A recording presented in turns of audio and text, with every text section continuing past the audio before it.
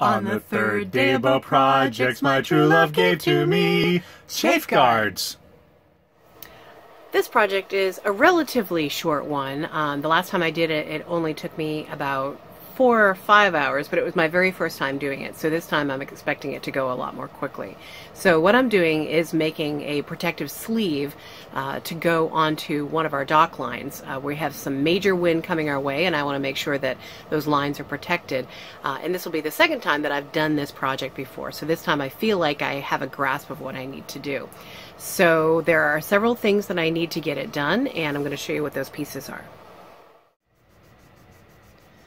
I've gathered up all of the supplies that I need, and I've started the project. So I'm going to walk back and just show you that we have this great roll of fire hose material that was given to us by our friend Drew, who we know from the Winterport boatyard where our boat was for quite a while. And I've got a speedy stitcher, which is this handheld tool for going through heavier fabrics. Like, it can be used to repair sails, it can be used on things like this fire hose material or canvas or anything like that, and it's really durable, and it also allows you to do some quick repairs if you need to. I've also got rolls of Velcro that I've already removed the backs and adhered them to this fabric so that when I'm done, this will roll up and adhere together and essentially make a tube that will go over the dock line. So my first step was to cut this to 14 inches. We started out with ones that were 12 inches long, and we realized that 14 inches was actually better for us. It gives it just a little bit more protection. Well, my hair is stuck to it somehow, yay.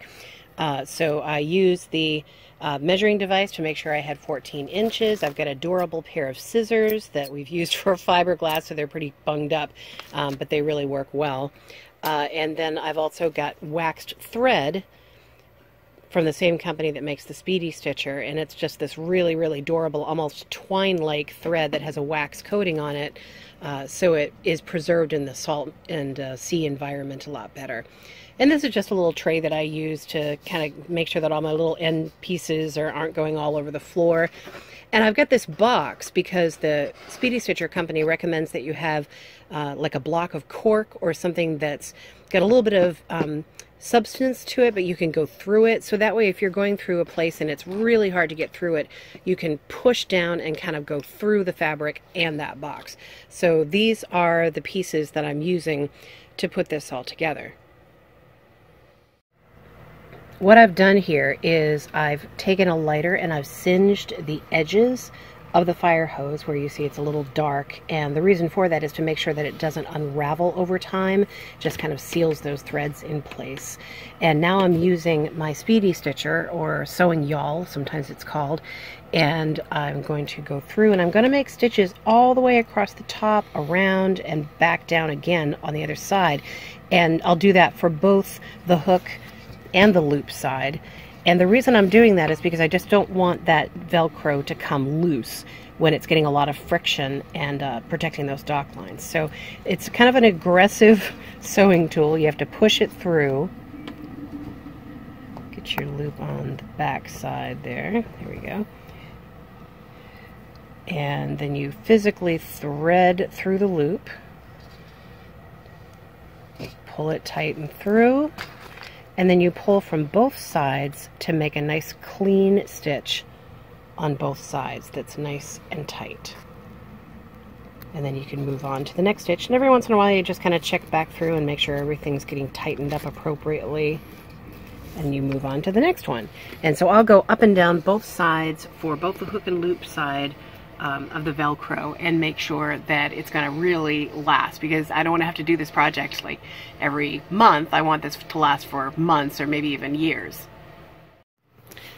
So now I've finished the stitching on one side. So the side that has the hard part of the Velcro is all sealed on both sides and all the way around, so that it's not going to come undone. You know, it's going to take a lot to rip that off of there, which is exactly what I want.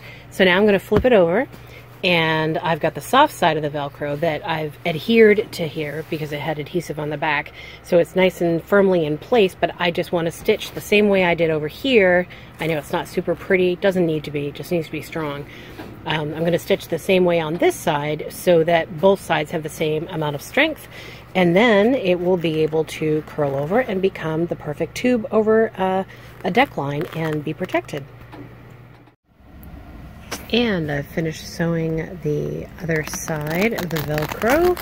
So we have one side all secured, flip it over, the other side of the Velcro all secured, and then we can roll it together and create a tube. And the dock line just goes right in there, or if the dock line's already in place, you can put it on because it's easy to just take off and remove. Not the most pretty thing in the entire world, but it is going to keep the dock lines from chafing. So that's how we put together a chafe guard for our dock lines. Make sure you follow Sailbums on Instagram and on Facebook through the links below in the description. And also subscribe here to our YouTube channel so you'll see our next video when it comes out. Thanks for watching, and we'll see you next time.